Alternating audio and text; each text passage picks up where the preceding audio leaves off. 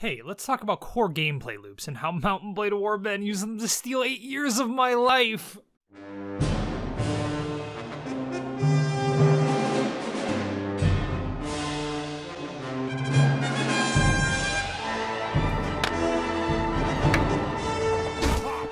So a core loop in the context of video games is basically just the time put into an action giving you a reward, with the reward being enjoyment. All good games have at least one great gameplay loop. And that's really all you need to make a game, as long as you stick to that loop, but more often, especially in bigger games, it's a combination of many gameplay loops. Mixing short loops like fun and exciting combat with longer ones like the conclusion of an epic story, and you've got the makeup of your average game. Now, some loops suck more than others, but generally as long as the game is built around something solid, it should be alright. Tearworld's Entertainment were able to build an entire open-world sandbox around enjoyable core loops. You know, instead of it being a bunch of nothing. Mount and Blade isn't perfect, and it has weak features in it, but where the game shines is in its ability to make its weaker elements unimportant to the average player. Yeah, you could optimize what kind of food you buy in order to get the max bonus in troop morale, or you can buy loads of bread, charge into enemy territory, win every battle, and then use the morale gained from all that to keep all your troops from running away forever. Recruiting and training your army is fun, gearing up your characters is fun, the combat system is fun, battles are fun. These are things that you'll be doing all the time, and the game designers knew that.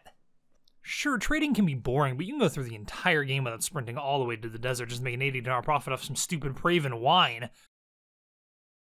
It's a game where you can skip the parts you don't like. Tedious things, when done correctly, can improve the feel of a game, but if the game is made in a way that mitigates tedium, then there's more time for fun. I don't think I'm being very controversial in saying that most people would agree that it's better to have a game with 10 hours of straight grade A content than a 20-hour game with meh content. This is fun. This is very fun. I'm having a very good time. Not this, though. This isn't as fun. Mount and Blade is a tad different, where it has the main course of 10 hours of great content, but it also has another 10 hours of honestly pretty meh content. I can't be the only one that doesn't even talk to my companions anymore, right? It's not perfect. Not everyone's gonna like the hour-long battles where you just fire arrow and arrow into the enemy as all your friends die around you and you're powerless to stop the fall of your final town. Oh god, it took me so long to capture that! Okay, so why am I talking about Mount and Blade Warband if everything I said can be applied to the original Mount and Blade as well? Well, if you look at the first Mount and Blade, you can build a big army and take over large parts of territory.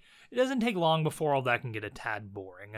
While Warband introduced a feature that changed all of that. After spending hours working under some idiot monarch and ruling and winning battles in their name, but still being a subject to their wins, Warband finally lets you be the idiot running a faction. Imagine playing a game for hours, working on your character, watching your unique world evolve over time, and then you find out there's a whole aspect of the game still waiting for you to explore. Because of Mount and Blade's solid short loops, it's able to hold your interest long enough to achieve the most difficult yet most impactful reward from that time and action cycle from earlier. A feeling of pride. It's one of the most rewarding feelings in the world to zoom out and gaze over your faction on a save that's playtime is better measured in weeks than hours. This is the hardest loop for a game to create, the feeling of achievement over your work. Am I really getting teary-eyed over a video game? This would have never been possible without a solid game in place, or else no one would ever put this kind of time into a game. Mount and Blade creates amazing experiences, like the time you got your first castle, or the excitement and fear of when you rebelled from your liege to forge your own kingdom, or even some crazy battle that you somehow managed to win despite the odds. Moments that are so memorable that you keep jumping back into Call Rowdia time and time again. Also, if you ever get bored, you can always download mods and put another 300 hours into the game.